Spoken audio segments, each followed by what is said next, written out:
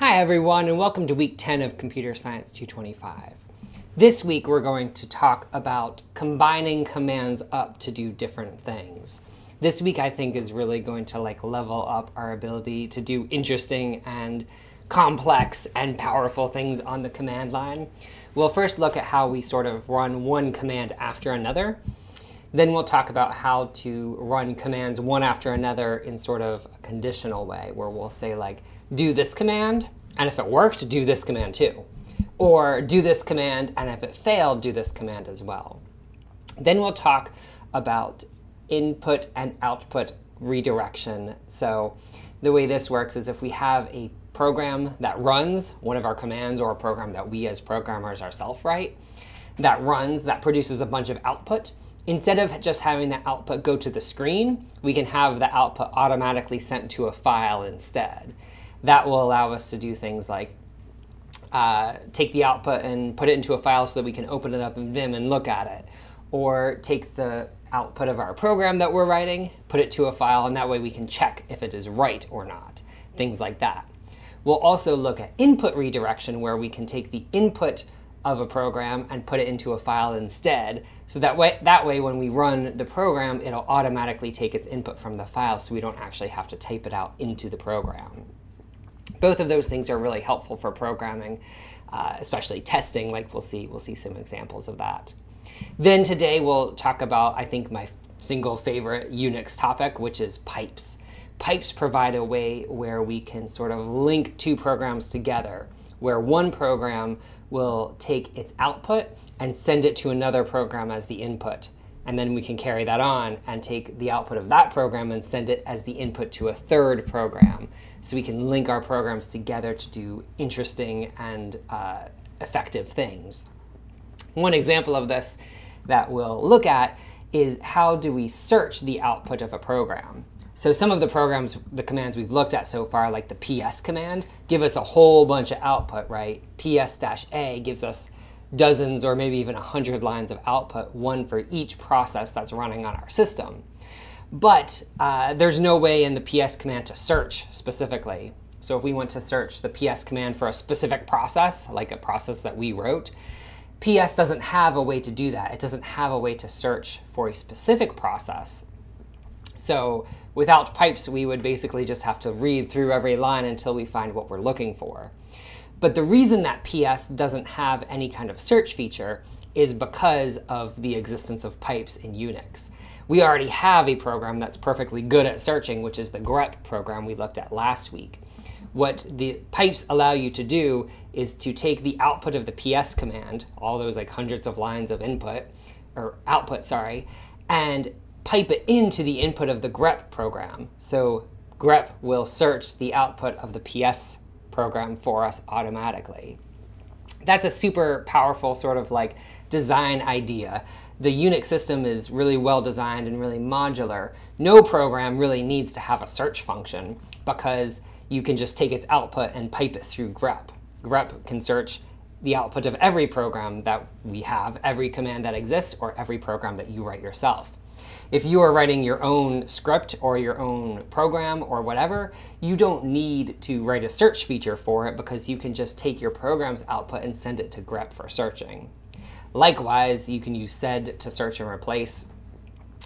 We can use other commands that we've looked at to do different things as well.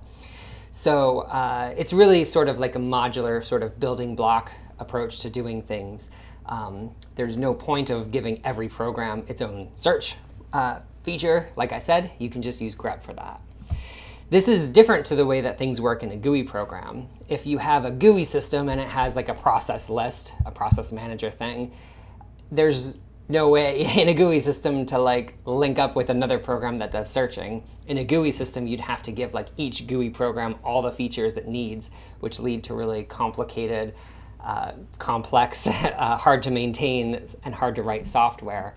The real benefit of the command line system is that each program can do just one thing really well, and they can be linked together to solve more complicated tasks. So that's where we're going to go. Today we'll end up talking about pipes. But like I said, we have a few more simpler things to talk about first. The first of which is just how do you do sort of multiple commands one after the other. That can be done with the semicolon character. So if I want to do an ls followed by a pwd, followed by like a cd into project 1, I could do it like that. This says do the first command ls, then do the second command pwd. So you can see this is the ls command, this is the pwd command, and then cd into project 1. So we cd'd into project 1. We can, instead of typing the commands one by one like this, we can type them all in one command line, except separating them with semicolons. One thing that I'll sometimes use this for is if I want to make a directory and then go into the directory, which you almost always want to do.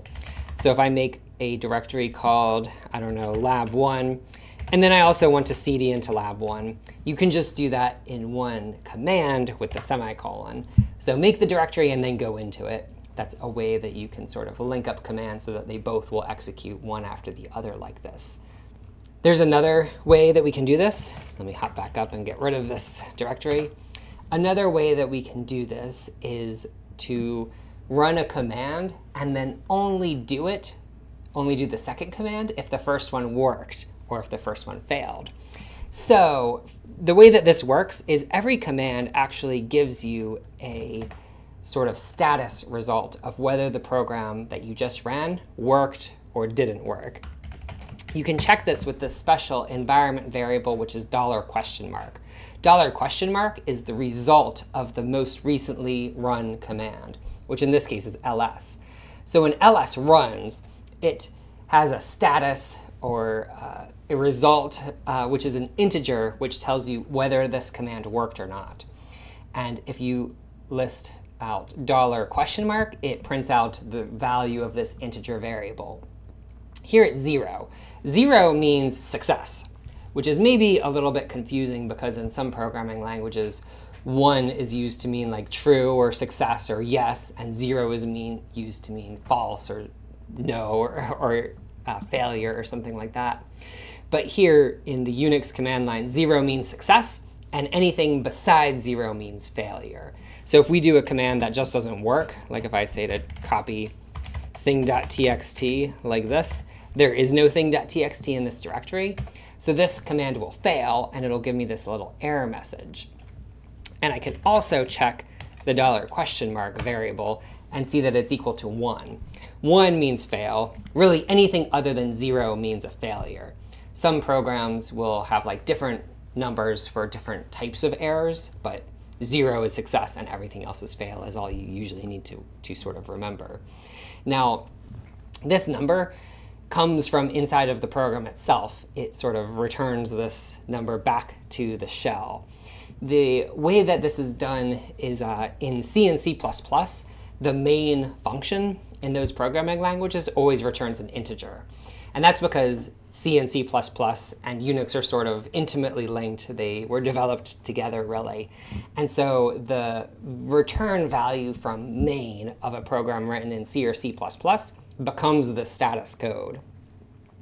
In Java, I think the system.exit method takes an integer as well. And so if you call system.exit in a Java program, the integer you pass will be used for this right here.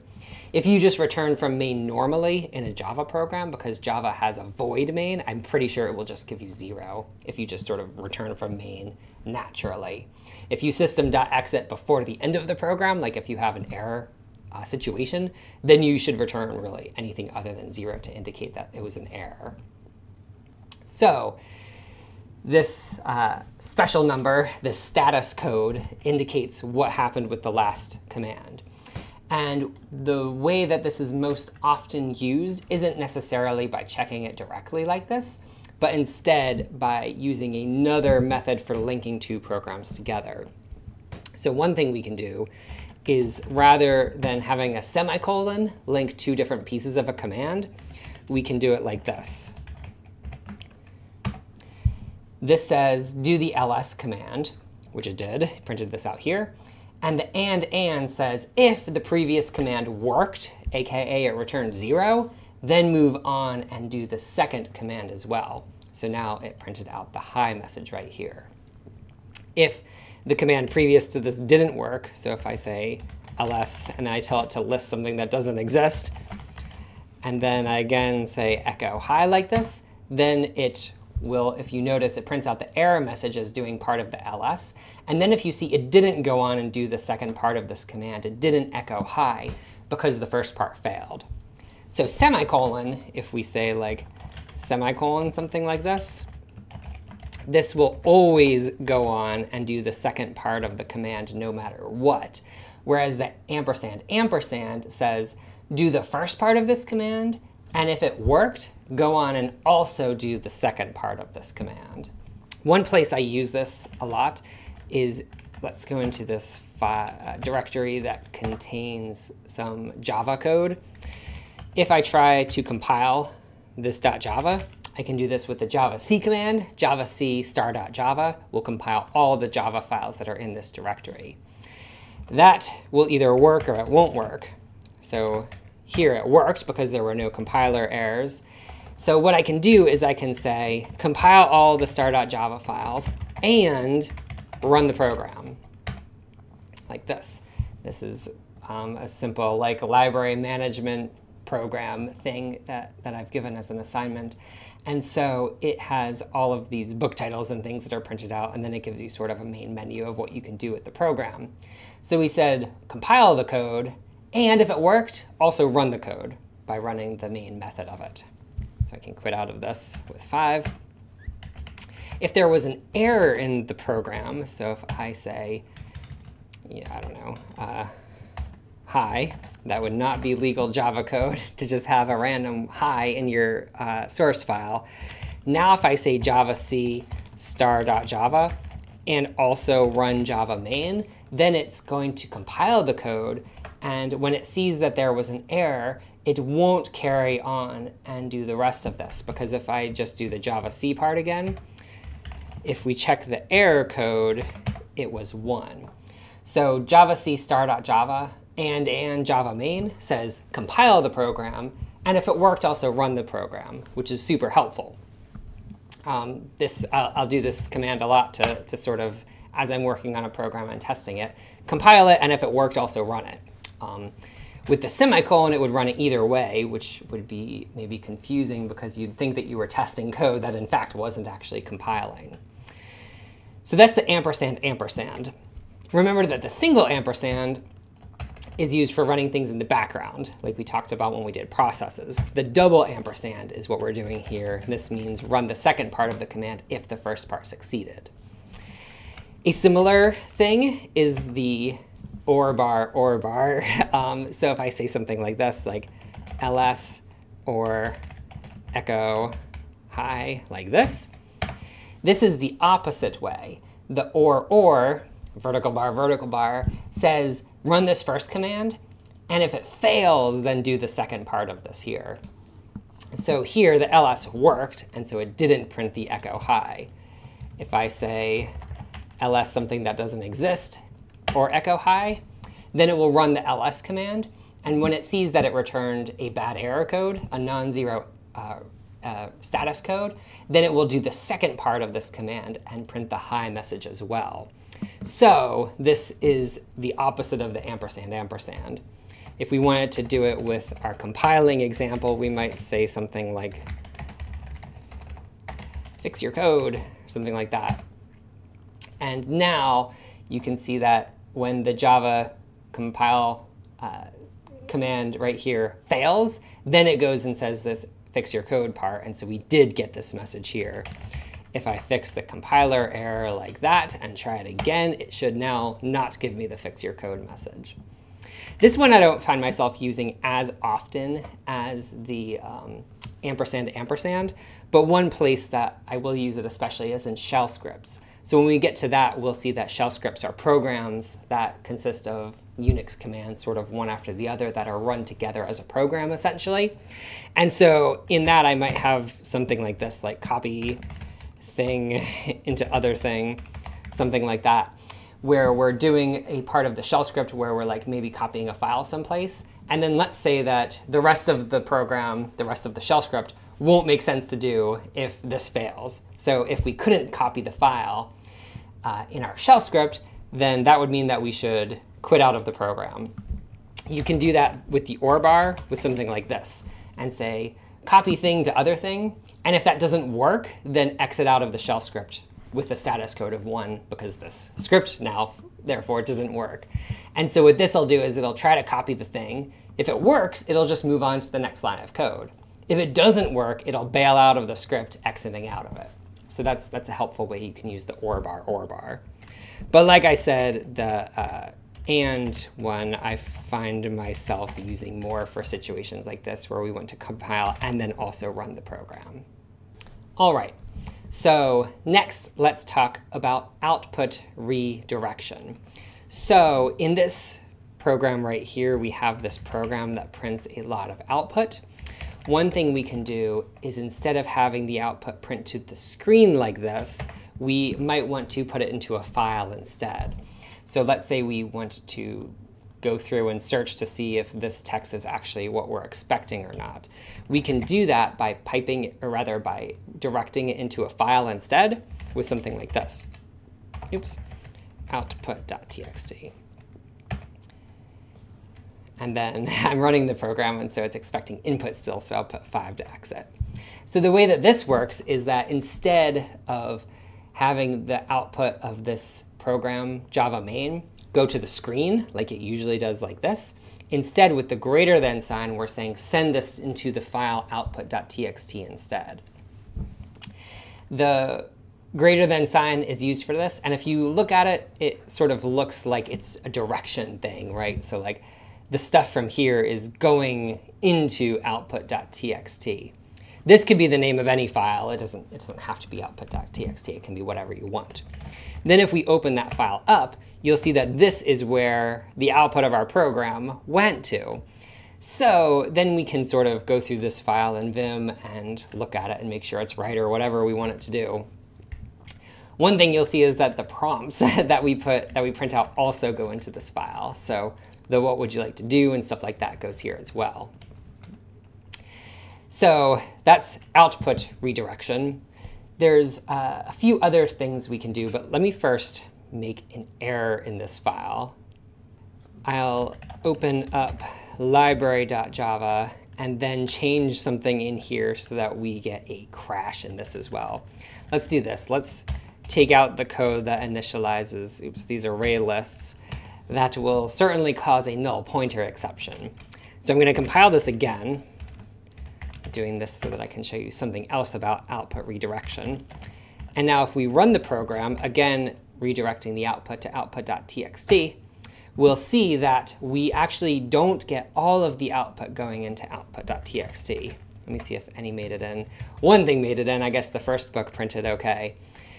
But the error message that we get, this backtrace we get because of this null pointer exception, actually did still go to the screen. It didn't get redirected into the file. And that's because there's actually 2 output streams when we're running programs like this. On Unix, but really sort of almost universally, this is the way that program output works. There's an output stream for regular output, and there's also an error message stream for error messages. And usually they both go to the screen, so you don't really see them as different things, but they're actually sort of different streams of text. So here we said send the output to output.txt, which did work, and that went here. But the error message didn't get redirected. That is still going to the screen like this. So that is an interesting thing. That's sort of helpful in a way, because if we get an actual error, we might want to see it like this. We don't necessarily want that to go to the same place. We can, though, actually redirect that as well with this to greater than. Historically, in Unix, there's sort of like numbers, integers associated with different files, and 0 is the input file for a program, 1 is the output, and 2 is the error file. So we can explicitly, we could also write this like this, 1 for the output, but 2 explicitly is for the error redirection, and so I can put the errors into a separate file like this. Now output.txt still has this, and error.txt now has our error message printed into this. So the output goes one place with either just greater than sign by itself, the default is output, or explicitly with 1 to redirect output. Or we can do 2 greater than sign for the output of the standard error text. By default, if you have exceptions like this in Java, they'll be sent to standard error. In your own programs, you can write to standard out or to standard error, and so you can differentiate this yourself. In C and C++, there's a standard out file and also a standard error file, stderr. In Java, you have system.out.println, which is the sort of normal way of doing print statements in Java. But you can also do system.err.println. System.err.println will send to this error message output stream instead of sort of the standard one. Another example of redirecting the output stream, or rather the error stream, is if we want to search for something that's in the root of a file system. We didn't do this when we talked about searching with find last week, but in addition to sort of searching in our home directory here, we can search in the root of the file system. This is every now and then something you'll need to do, like if you're programming in C and C++, there's different header files that you can import into your code, and sometimes you have to get the paths of them kind of right. So let's say, oops, we want to find a header file starting in the root of the file directory called, let's search for ncurses.h. This is a file that lets you sort of, in your C and C++ programs, do like fancier output formatting, like move the cursor around and clear the screen and stuff like that. So let's say we search for this header file. If we do this, we get a lot of output, and almost all of it is these permission denied messages because we are not allowed to search in lots of directories. Lots of directories are not readable for our standard user, and so we have just hundreds and hundreds of lines of places that we were not allowed to search for this thing in. And we did actually get the right output down here at the very end, but is there any more besides these 2 in here? If they weren't happening to be right at the end, it would have been really hard to find these. And so we can say to the find command, run the find command, but don't print all of the error messages onto the screen. We can direct them into a file. So let's direct them into error.txt. And then when we do that, we get just the 2 outputs of where there is actually a file called ncurses.h. So that is the thing we can do. This is such a common thing, wanting to sort of run a command but ignore the error messages, that there's actually a sort of a different way of doing this. Instead of redirecting the error messages into a text file like this, we can redirect them into a special file called /dev/null. /dev/null is sort of a special file. It works like a file, and you can use it like a file in some senses, except it's sort of like a black hole. Anything that you write to dev null just gets erased. It just is never saved to anything. So it's sort of a special file that when you try to save to stuff, it just literally deletes it. So if you don't care about the output of a program or the errors of a program, you can redirect them to dev null like this. So that is this output redirection thing. Something else that I should talk about with it, though, let me go into bin where I have this program.py. This is one of the programs we've been playing with. It just asks, what is your name? You type it in, and then it prints out hello to it. Output redirection sometimes looks a little bit screwy with prompts that you print out to your program. So if I do the output of this program to, let's say, out.text, the prompt is part of the output. And so now it's not saying, what is your name to me anyway, directly onto the terminal. It's going into this output file. So if I just know to type it in, then it will look like this. It will sort of end like this. And then if I cat out.txt, then unlike when I run it on the terminal, the enter didn't get put into the terminal stream. And so it says, what is your name? Hello, Ian, like this, which is OK. But the prompts will sort of go into the output stream as well normally. Something else that I should talk about with this is that we can also or rather, if we do it like this, when you have a greater than sign like this as your output redirect, then it erases the file. So if out.txt already exists, and then we redirect into it with the greater than sign, it will erase that file and overwrite it with the new output of this program. If we want to, we can append instead, which is done with greater than greater than. So I can say python3 program.py greater than into out.txt, and then it will just append them. Alice, Susan, like this. And now if we cat this out, we'll see that all of them got sort of appended line by line.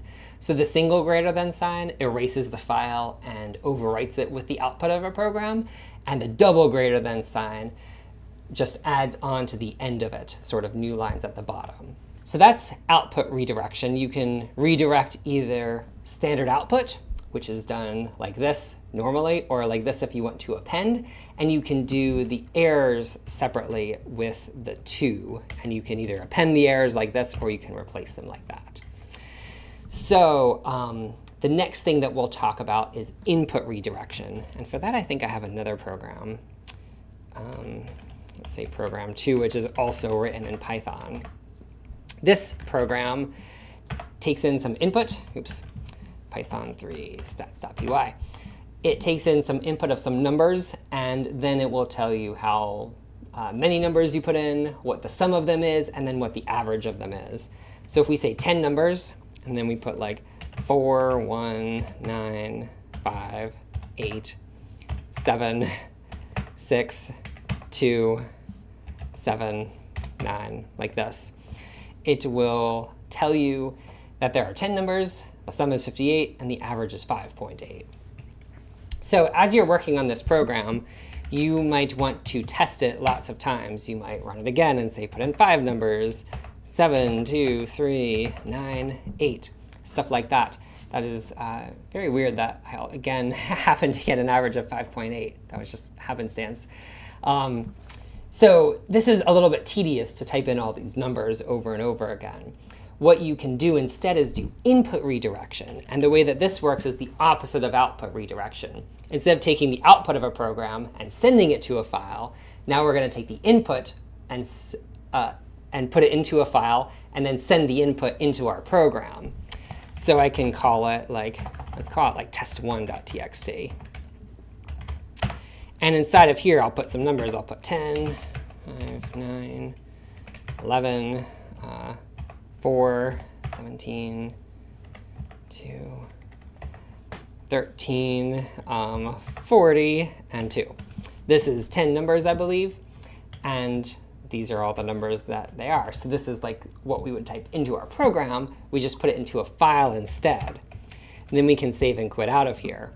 Now we can run our program like normal, except we'll do an input redirection like this. We'll redirect from test1.txt.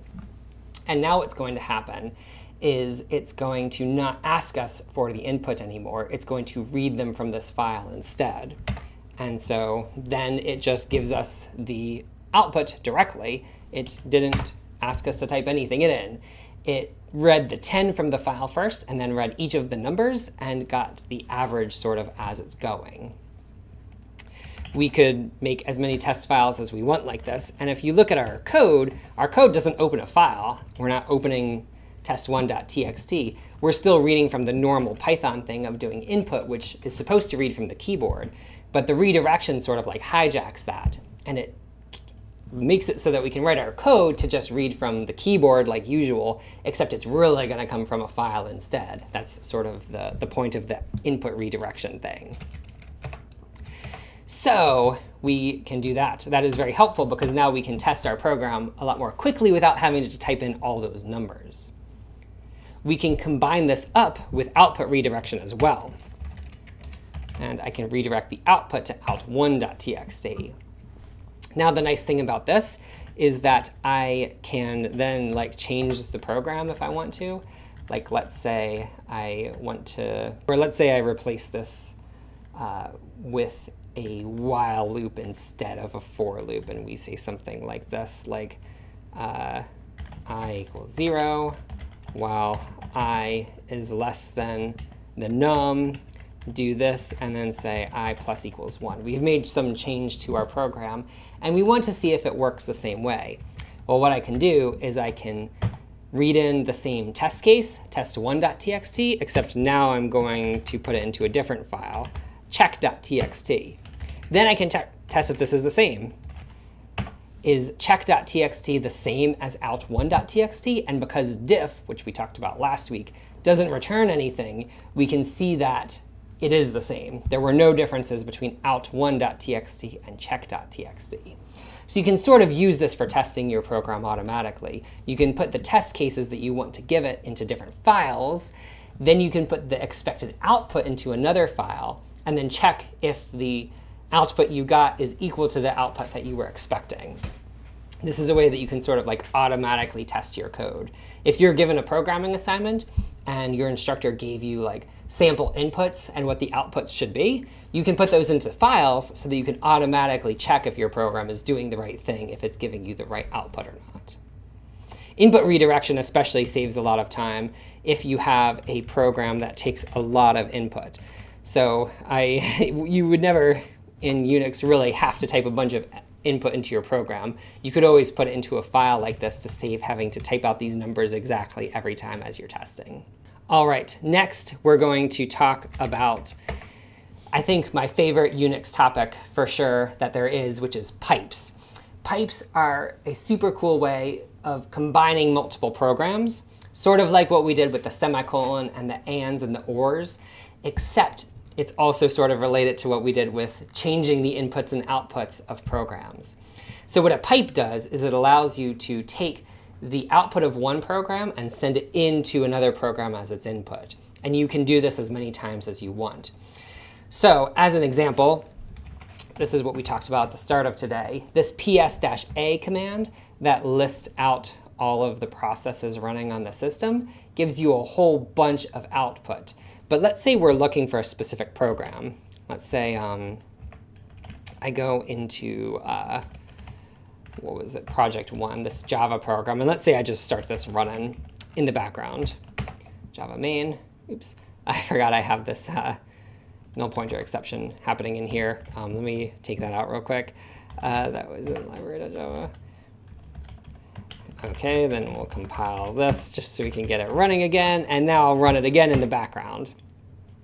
So this thing's running in the background, but because it's in the background, we can cd out. It's waiting for input, so it says stopped, but the process is actually still running.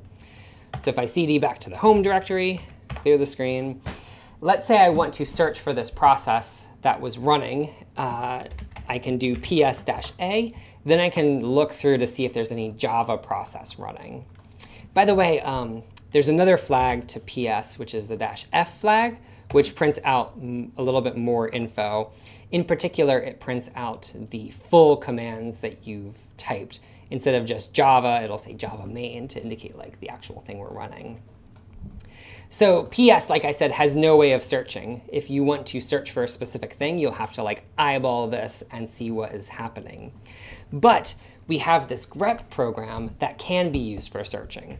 And we didn't talk about this when we did grep, but if you don't give grep a file to search, it will search on its input. So if I just search for, let's say, hello, with no file, by default grep does this, which people have before done this where they just forget the file and they're like, hey, what's happening? It's like frozen. But what's happening is grep is actually searching the input that you give it on the command line. So if I type like, hi there, it won't print anything. If I type what's up, it won't print anything. But if I say hello, it will match that because it's actually searching for the text hello. There's not much point in that, right? There's not much point in searching for text that you're literally typing in because like you already know what you're typing. But the reason for that being the case is so that you can give grep its input from some other place.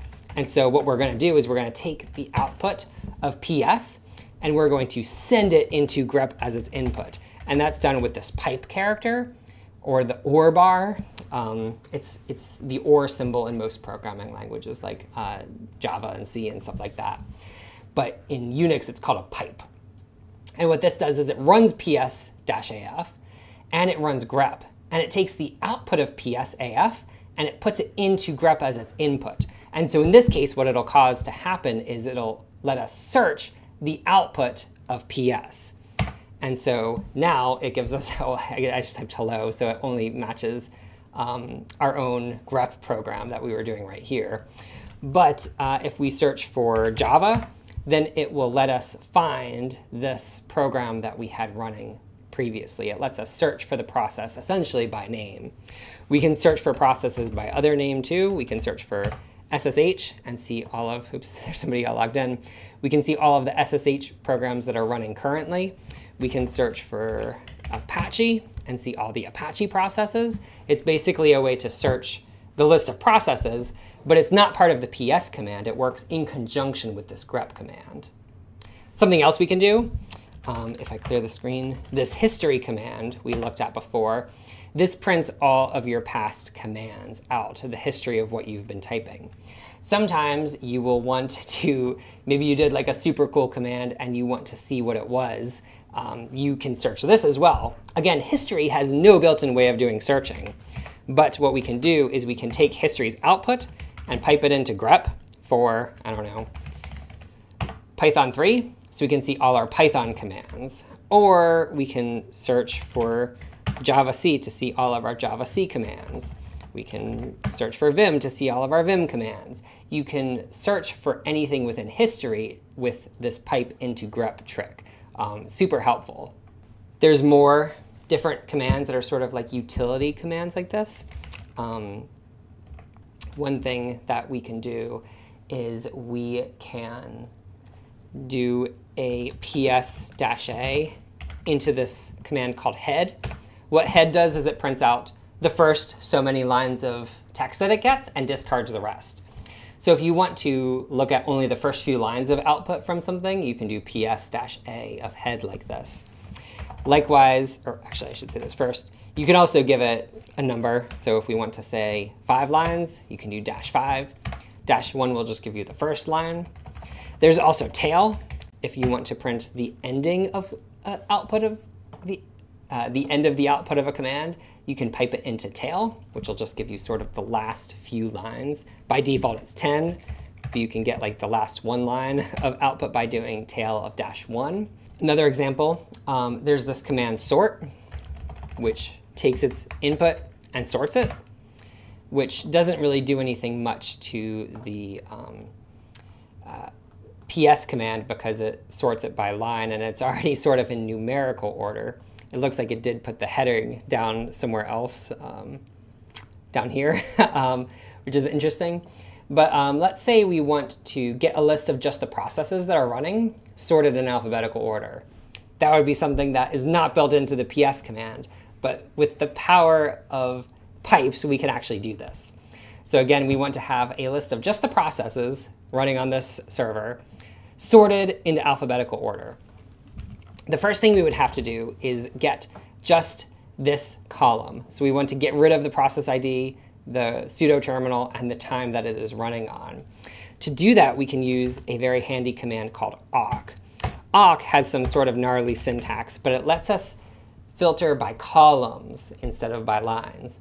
So this is column 1, this is column 2, this is column 3, and this is column 4. A lot of Unix output commands like ls-l and ps give you sort of column formatted output.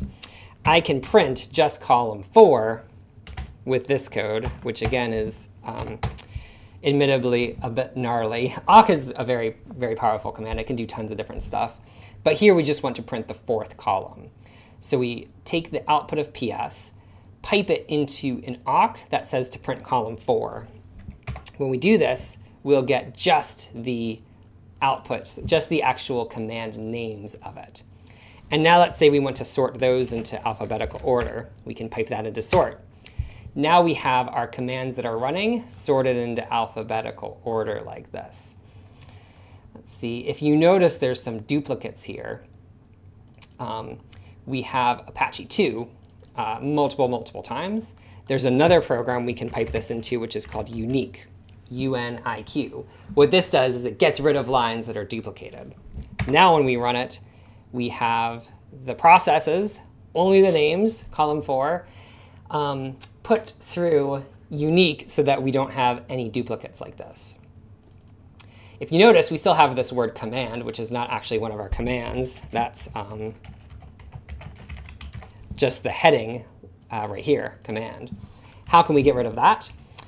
Well, that can be done as well. If we want to get all of the lines except for the first one, we can use the tail command with -n plus 1, I believe, should get rid of it. So tail can give you all but the first so many lines. Oops.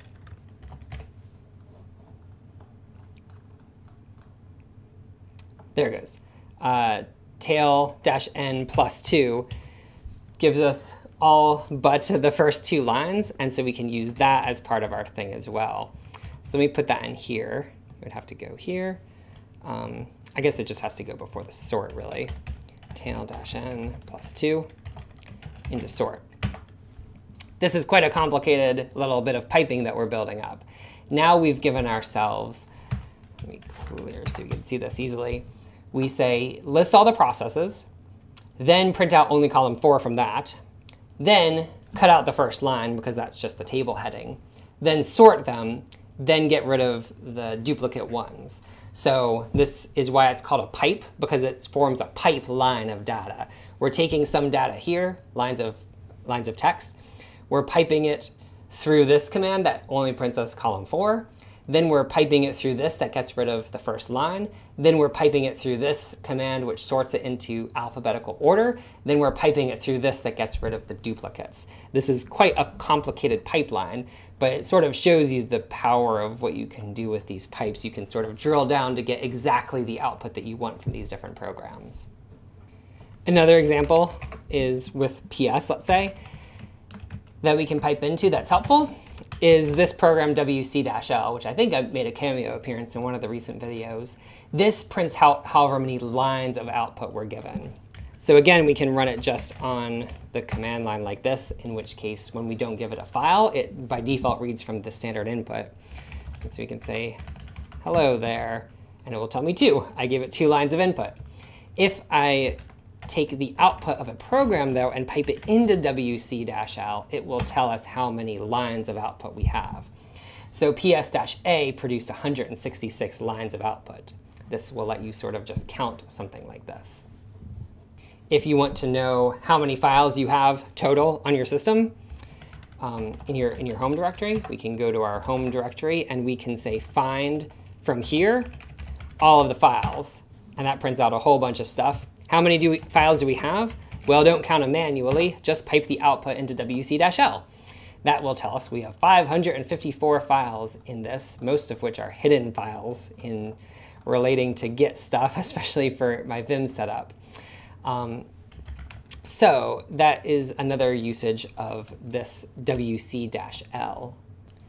Another example, in one of my recent classes, I gave students the project of creating a game called Wordle, in which they take in, or rather the game is sort of a puzzle game where the user has to guess a 5-letter word, which is randomly chosen, and the program gives them certain feedback and stuff like that.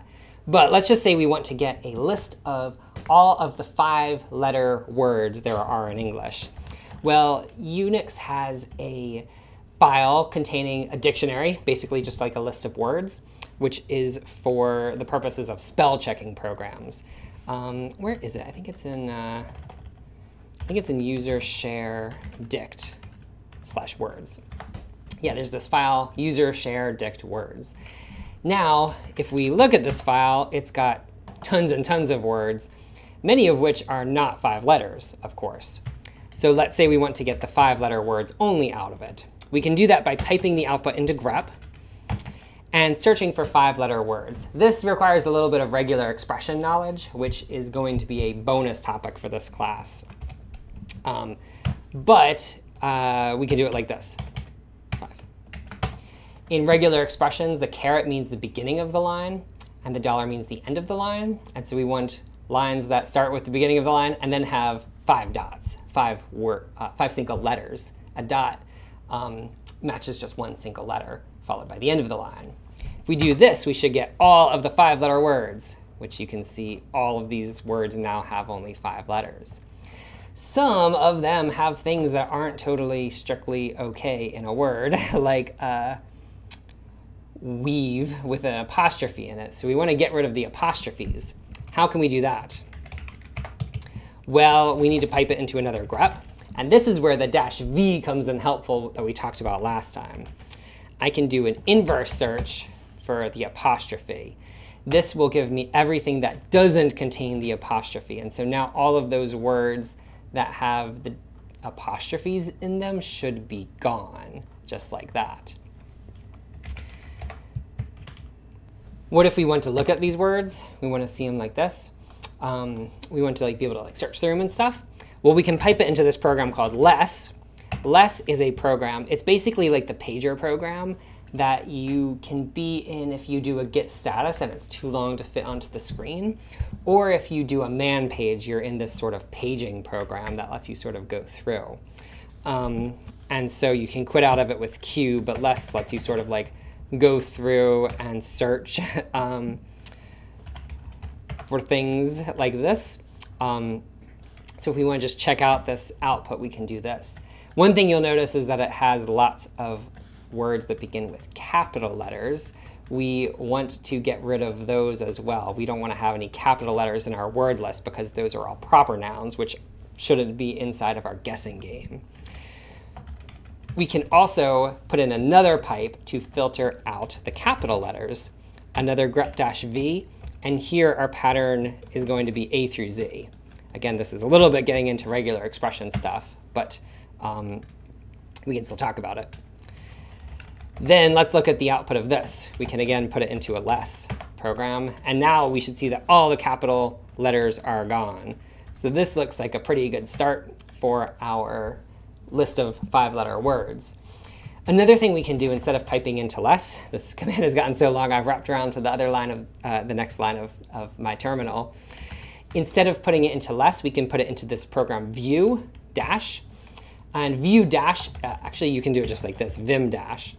And if you give vim the dash option, it says to read, instead of a text file, read the input of the program.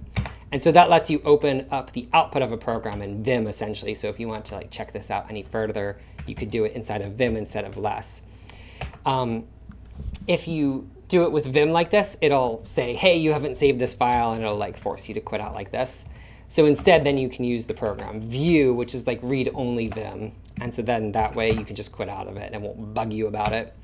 So I often pipe into view dash like this so that I can look at the file, look at the output of stuff of whatever we've gotten in Vim, and be able to navigate and search and do search or replace or whatever I feel like. So if we're happy with this though, we're happy with all this stuff, then we can put it into our file. Let's put it into 5-letter words.txt. Now we should have this file, 5-letter words.txt, which we've built up out of a pipeline of things. This was built in sort of a complicated way. First, we started by printing out all of the words that exist. Then we put it through one grep to pull out only the 5-letter words. We put it through another grep that filtered out the ones with apostrophes. We put in through another grep that filtered out the ones with capital letters. And then we redirected it into this file, 5-letter words.txt. So that was quite a more powerful example of the things that you can do with pipes. This would have been quite a lot more tedious if we did not have pipes. We would have had to either write a program to pull out those things ourselves, or, I don't know, done something more complicated. But having the power of being able to put in these different commands to filter out and put in and sort and sort of just generally process the output as it's coming into your program is a super powerful way of doing things. I routinely do things with pipes that make me very, very happy that I have Unix skills, because things that you can do easily with pipes are super hard without them. And so this is where I really feel that the command line tools come in super, super valuable. So this week we talked about a bunch of things. We talked about combining commands up essentially in multiple different ways. either just saying do this command, then do this other command with a semicolon. We also talked about doing multiple commands, but sort of conditionally, like do this command, and if it worked, do this other command, or do this command, but if it failed, do this other command instead, or in addition. Then we talked about file redirection, both taking the output of a program and sending it to a file, and taking a file and sending it as input into a program. Then we talked about pipes, which again are the best. You can use them to chain together different commands to sort of process the output as it's going along. This is an idea that has sort of been taken up into programming languages, actually. Newer versions of Java have this idea of a pipeline where you can sort of like take data and pass it through multiple methods, sort of like this. It exists in functional programming languages. It's a super popular idea in languages like Clojure and Haskell and stuff like that. So this idea, I think, is really worth knowing and studying and thinking about, sort of independent of anything on the command line. So that is all for this week. I will see you next time. Bye.